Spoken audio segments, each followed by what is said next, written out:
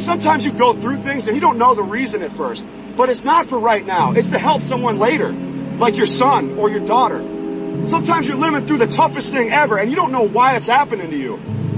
But sometimes, guys, it's bigger than what you can even see right now. Sometimes your son going to be looking you in the eye and say, Dad, how do I get through this? And then what are you going to tell him when you quit before? What are you going to tell him when you took shortcuts?